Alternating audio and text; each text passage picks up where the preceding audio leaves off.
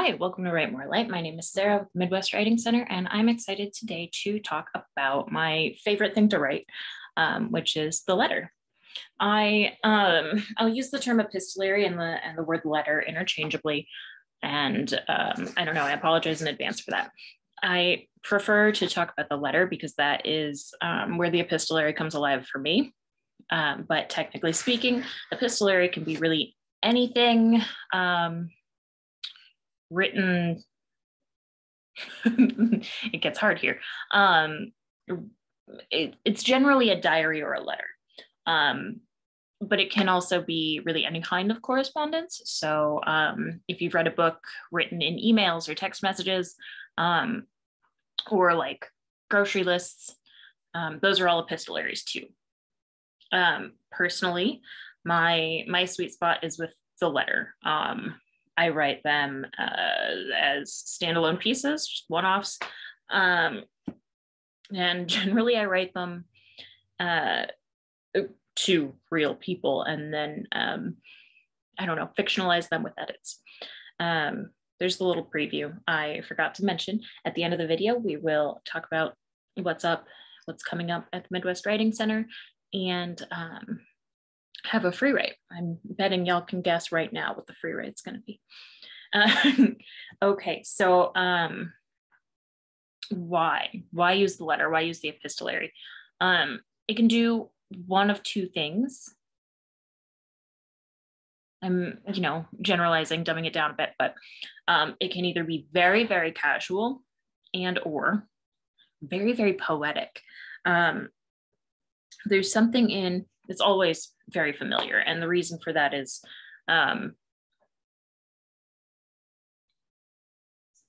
when you're writing correspondence, it's usually to someone you know, right? And it's not like you can't write a formal letter like you would, I don't know, when you're learning how to write letters in class where you're supposed to like write a business letter or whatever. That absolutely can be a thing and can be done really well. And can make a huge, beautiful statement, particularly if you're like making a political statement with it. But I think most of the time we choose to write a letter because it's so easy to do it in the familiar. The beauty of the epistolary form is the freedom to be familiar. You have this full luxury of saying how you really feel, of talking to someone you're either very close to or not close to, and have something to say. It's there's a level of urgency to the epistolary. This needs to be said. This needs to be said now, and I'm saying it. Obviously, I would say that we're never going to just run with the rough draft, but even in edits, you get to keep this familiarity and this urgency and add to it. And that makes it very, very effective. And I think a little easier to do. And something that's exciting about that, right, is when you read a letter, the reader becomes the addressee, which, maybe is cheating. But it adds a level of personalness, right? If I'm reading this letter and I feel like it's to me, that puts the reader into the immediacy of this correspondence, and it puts the reader into a personal relationship with the writer. Now, you can totally write fictional letters, and that's a whole genre on its own, right? The epistolary novel has a million, let me say a million again,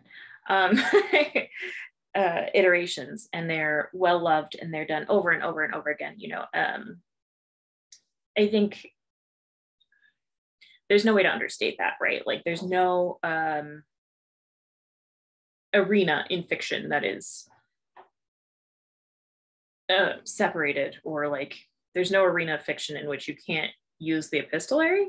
Like it just doesn't exist, or it is universal in that way. The Martian by, I think Weir is the last name of the author of The Martian, which I haven't read, but that's an epistolary. and that's sci-fi. We've got, of course, Frankenstein is written in letters and diary entries.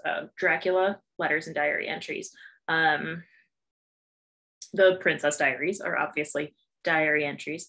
What's her name? Meg Cabot, I believe, is the author of the Princess Diaries.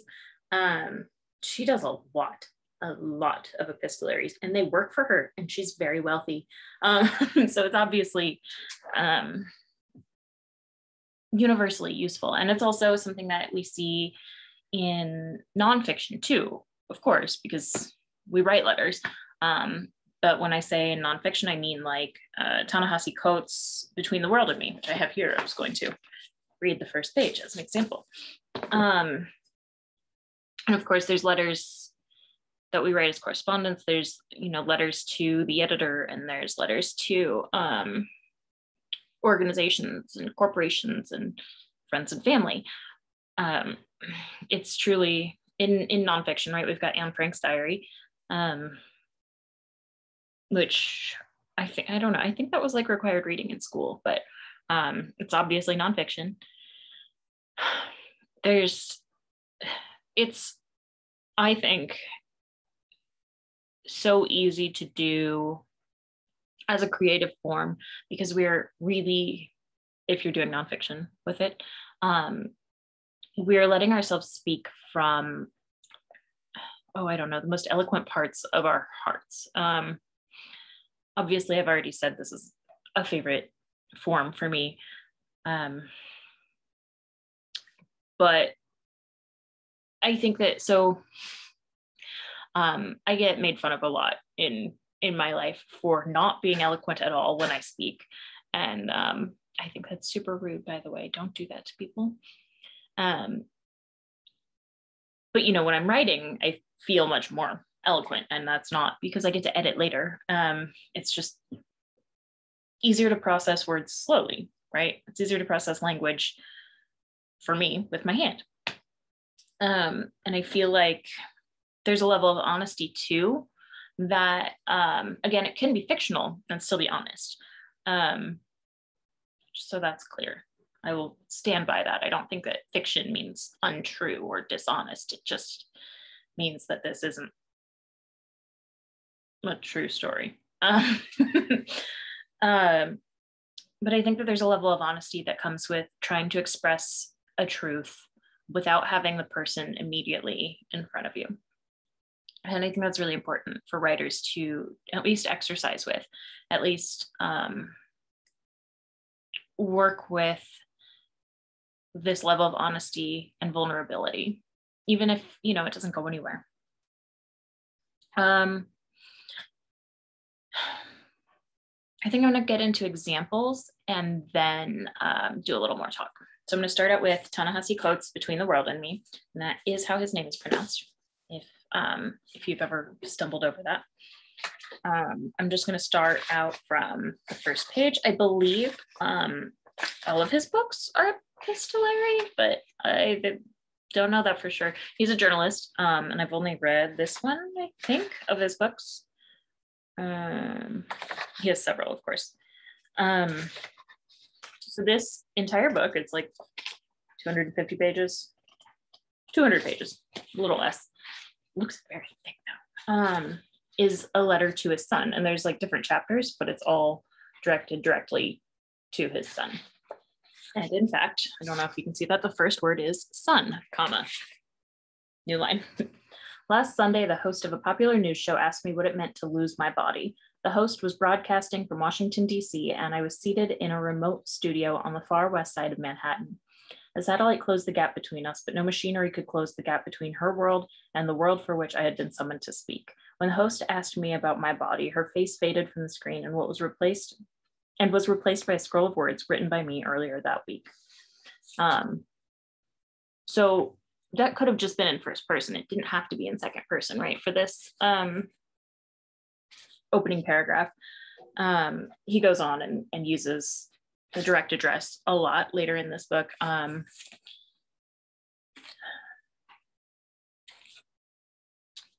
But it is a way to, I think, back away from the first person When you're writing letters, of course, if you're doing it in journal entries, diary entries, then it is, of course, just a lot more confessional than it is direct address.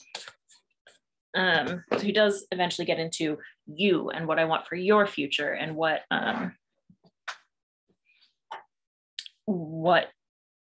I'm writing this to you. But I think that's a really solid example of how it doesn't necessarily need to at all points be direct about the addressee. A lot of the times the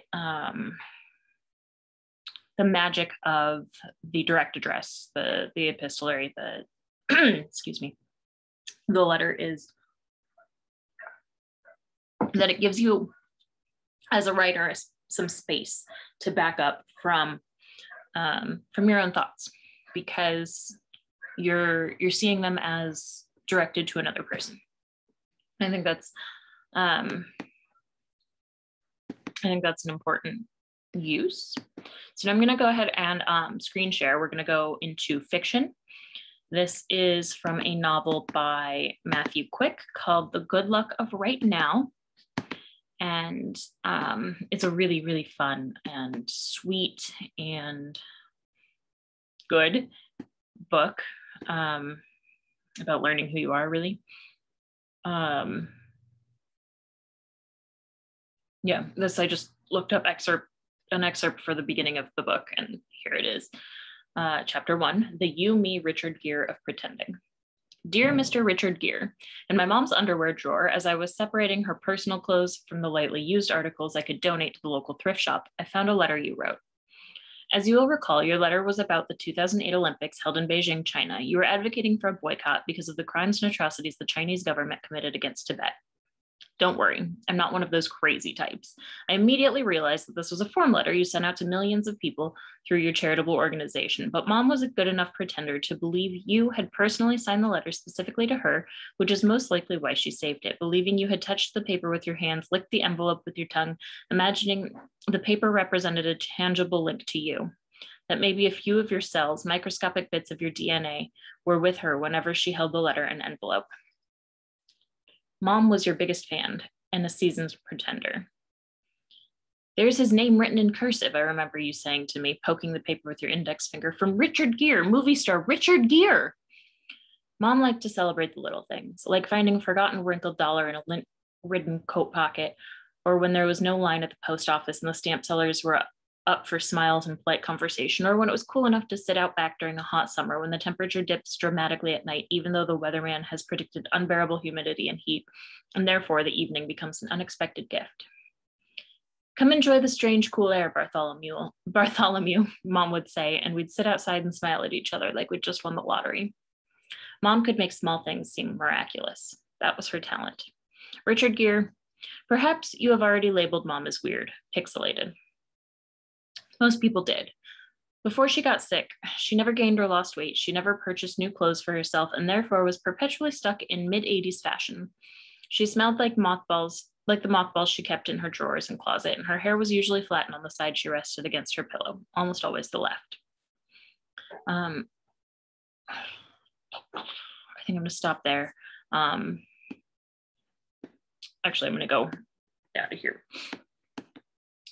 Mom didn't know that the computer printers could easily reproduce signatures because she was too old to have ever employed modern technology. Toward the end, she used to say that computers were condemned by the Book of Revelations, but Father McNamee told me that that's not true, although we could let Mom believe it was. I'd never seen her so happy as the day your letter arrived. As you might have gathered, Mom wasn't all there during the last few years of her life, and by the very end, extreme dementia had set in, which made it hard to distinguish the pretending of her final days from the real world. Right now, I'm gonna stop. So I think Bartholomew, right, is the main character there, the narrator. And he is writing a letter to Richard Gere, the actor. And it's very confessional. And he does direct address. He says specifically, to you, Richard Gere. And the whole book is written in a series of letters to Richard Gere, the actor. it's very confessional. He's building up an explanation of who his mother is. I believe he believes Richard Gere is his father, or maybe his mother told him Richard Gere is his father. Anyway, really, really fun and like very heartfelt, like good book in addition to being fun. And what a premise, right? But it's very confessional. It's very thoughtful. He has something that he's getting to, something important to say to Richard Gere. So I think another part of the beauty of the letter is that it's very confessional and very much about the speaker, despite being to someone, despite being veiled as correspondence. I know that's how I work when I do write nonfiction letters. It's from a place where I really have something to say to you. And then, you know, I edit it later, and it's I edit it for art's sake, and maybe sacrifice a little bit of the truth or change some details or whatever. But it's always very much, I need to say this thing, and it's about getting it off my chest, less than it is making sure the addressee receives information, right? That's not to say that that's not an important motive, right? We write letters as correspondence to communicate with people. I mean, that's what communication is. So of course it is also important much of the time that the addressee is receiving this information, but some of the beauty of the letter is that it's confessional, and it can be deeply, deeply personal without the addressee mattering all that much, especially if your reader is going to act as the addressee. It can be a really excellent way of, I don't want to say manipulating the reader, but that is what I mean. Another cool thing is you can be a little vague if you're writing it as like familiar correspondence. That isn't so much what is happening in either of the pieces that I've shared so far. The Bartholomew, the writer in or the speaker in The Good Luck of Right Now, hasn't met Richard Gere. So he's not like, hey buddy, remember that time we did that thing? And Ta-Nehisi Coates is writing to his infant son. So I very much imagine he does not talk about shared memories between the addressee and the writer. However, that's sort of a wonderful gift that you receive when you do the epistolary. You don't have to give all the details. And in fact, some of the artistry can be in how you give the details. There's a lot of summary involved in the epistolary, especially in letter writing, where you want the audience to know, as a piece of writing, you want the audience to know what's going on, but you also want it to be a convincing piece of correspondence. So both people involved, the reader and the writer, are familiar with whatever's being described, but where the pretty language and the summary comes in, the movement of the piece comes in, is in those moments when you can say, and I mean this is like a cheat code, you just need to be discerning about when you use it. Remember when we met at the cafe across the street from the middle school and they were out of onions and you cried? It was in that moment that I first found I loved you. I made all of that up just now. But the key is you can get into those really beautiful moments by saying, remember when. Again, you want to be careful about that, right? If you do it too much, it can either be a theme or a trope or whatever, but it can really bring your audience out of the moment. Like if you write a full-length novel that's an epistolary in the form of like a diary entry, and you keep giving details, you're going to want an excuse to be so detailed. Like why why would I document every detail of my day if I'm going to remember it? So if I'm keeping this diary as a time capsule or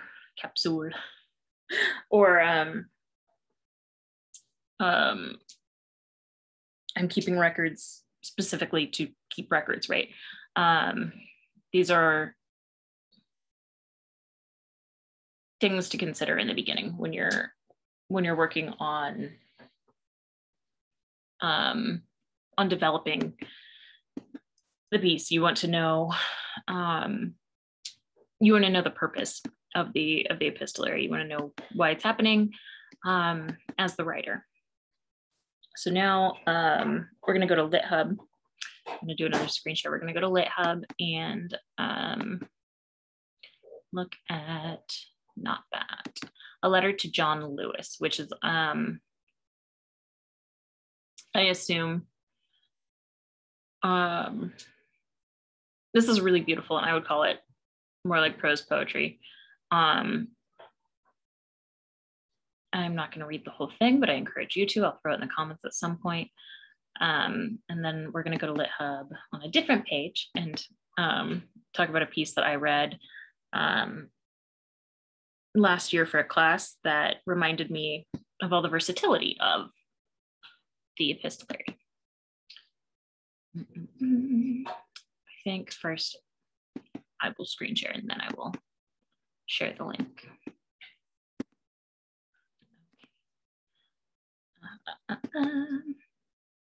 To John Lewis, whose strength and sweetness never faltered, by Nikky Finney. Dear John Robert Lewis, there was a colossal sweetness about you that some mistook for weakness, a sweetness that seemed to power your actions and your life. Seems to me it was a particular kind of sweetness that was perhaps given to you, taught to you, perhaps, by your large and loving family, and also taught again, perhaps, by all the tamburining and lightning bolt words you soon discovered in those second and third hand books in the small segregated schoolhouse in Pike County, Alabama. Those same books that you soon learned were the perfect size for marching off into battle with.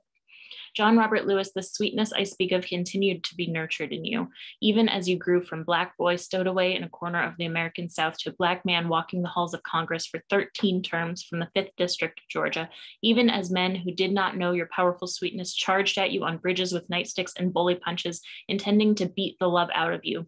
The love that, seems to me, fragments of which might have been found inside some of those books you always kept close in your backpack. It was never a secret how much you adored books and how they gave you the power to love people back, no matter what.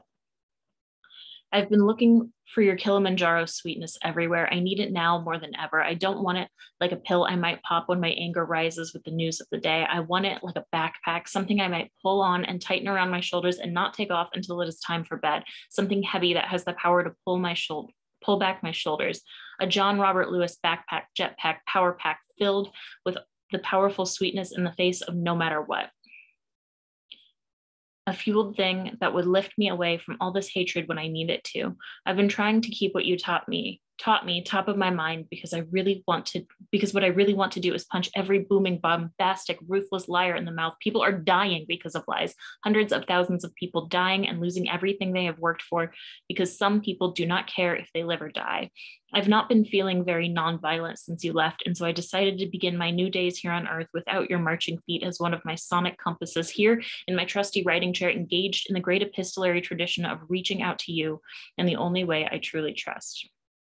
Tonight, I am remembering that sweet story of you wanting to go to school when you were 6 or so, your father waking you early that one morning to tell you to go to the fields to work rather than to school to read that story, and so many others about you, was sent back and forth across the community switchboard during the week of your crossing over. I can hear the rich inflection of your Southern voice as you retell that story of how you hid beneath the porch, waiting for the right moment to hightail it to the school bus in order to sneak a day in with the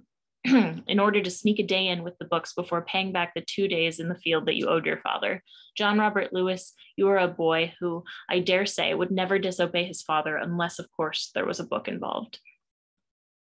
You and I both know that sweetness can often be attracted to disobedience, that it can follow a boy or a girl until they begin to understand its full power, and only then can they heed its call. I'm talking about the sweetness that can sometimes be found in books, a kind of sweetness that can even rival that unrivaled moment of preaching to chickens in the backyard, or staring straight up at the coal black country sky, dreaming of one day leaving all that never-ending sweat and dirt for the blinking lights of the city. I might be wrong about that.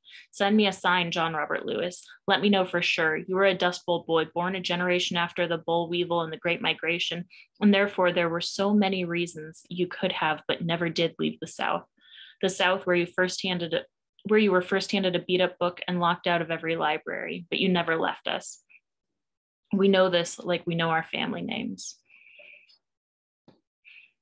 I really wanted to read this whole thing. It is so beautiful. But you can see, I'm gonna stop share.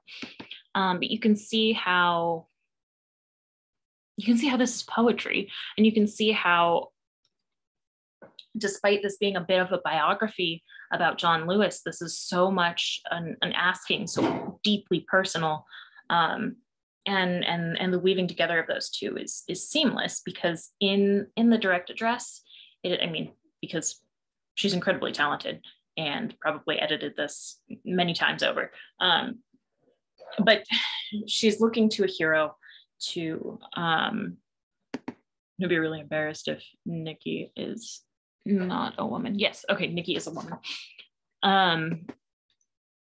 She's looking for something specific and she knows who to ask it of. And so we learn a lot about her through what she admires and what she needs from John Lewis.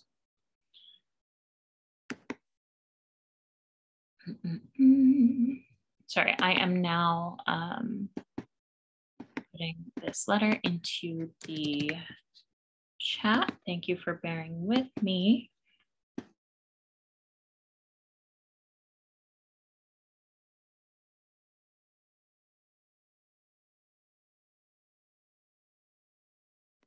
Oh, okay, thanks.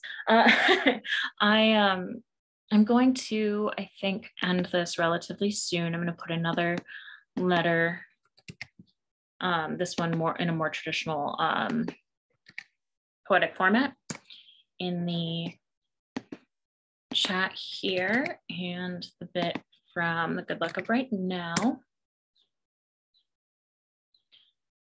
I hope you go on to read epistolaries. I find it easiest to write when I'm being myself, and I think that is something the epistolary offers. I have said this a few times, and I want to reiterate it. You don't have to write nonfiction to be writing letters, but I think something about first person often sort of tricks you into being yourself, right? That's not universal, of course, but it does happen, especially if you sit down to write a letter. The reader becomes the addressee, which makes the piece personal, and it makes it easier in some ways, harder in some ways, like emotionally, but easier in some ways to get that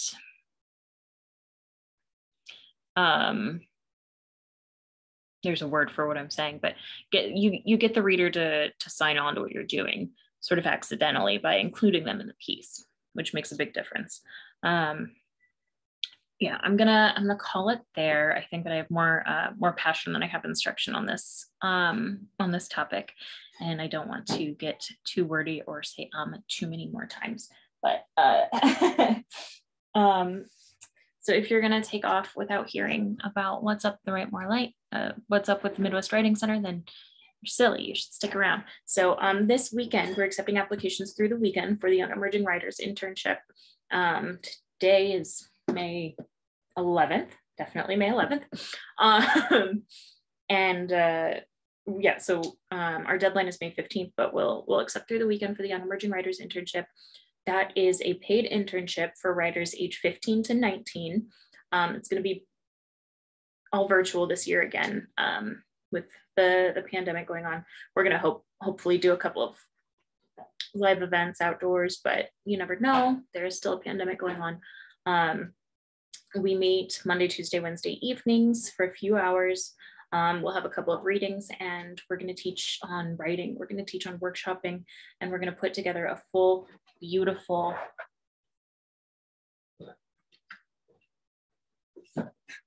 never prepared with the atlas, am I?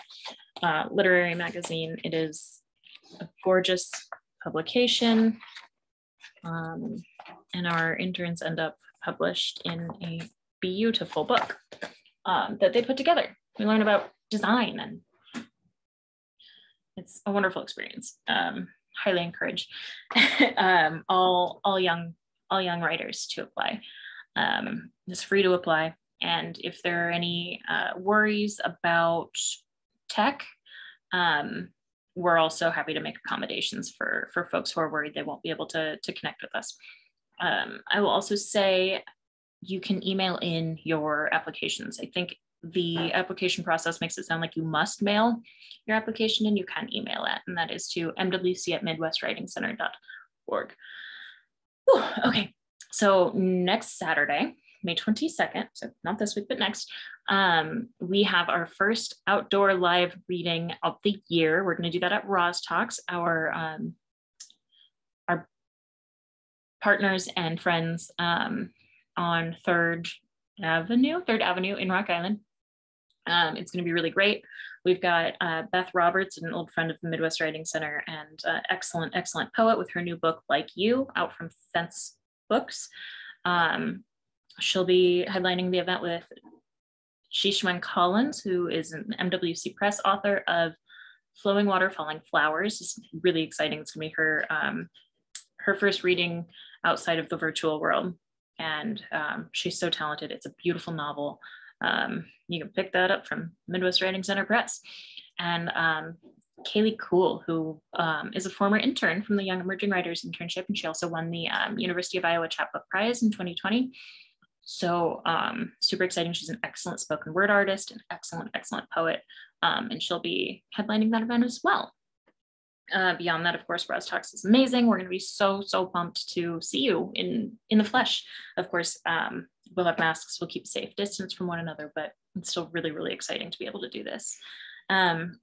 What else do we have? We've got Birdies for Charity. Please, if you're considering donating to the Midwest Writing Center, Birdies for Charity is the best way to do that, because Birdies for Charity automatically adds a 5% match to all donations, but also we have a couple of donors who are willing to match donations up to $10,000. So really your money is going to go way further in supporting the arts in our community if you donate through Birdies for Charity. We are charity 1370.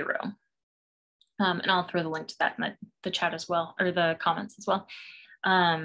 We've got the Collins Writers Conference coming up June 24th through 26th, and it's going to be amazing. I talk about it a lot because I'm so excited about it. I have books by all the authors about 8 feet away. I'm not going to get up and grab them. But we've got Joe Mino on the short story. We've got Tarek Shaw on novel structure. We've got Liz Lenz on the personal essay. We've got Gail Marie Thompson on poetry, and her class has the most beautiful title. It's Unabashed Gratitude in Difficult Times. I think that is going to be a beautiful way to learn poetry and to become better at the craft. And then our keynote speaker and masterclass will be with Allison Joseph. That is a really big deal. I'm very excited about all of this. These are all, I've read all of these writers. I admire all of these writers. I own their books. I cannot believe I get the opportunity to learn from them. Of course, we also have tuition assistance available for folks who are worried about that. But the full conference price is, I believe, $270, which is really crazy. Again, this is all virtual this year, so anybody from anywhere can join us. Though you may have to set your alarm extra early for the early classes. It's going to be incredible. We're also finally returning to our Great River Writers Retreat. We'll have more details on that very soon, but the winner of the Great River Writers Retreat gets to have a retreat at the, oh gosh, I can't remember the name of the monastery over in, it's near Black Hawk Park, where they get to work on the project that they apply with, and then you'll headline your own reading. It's going to be really wonderful. We had to postpone last year's because we just didn't have the ability to do safe accommodations, and we're really excited for that return. You know, we've got a lot more understanding, a lot more ease of ability to be safe. So it's going to be really, really wonderful. And I have always wanted to apply to that, and I cannot, so you should.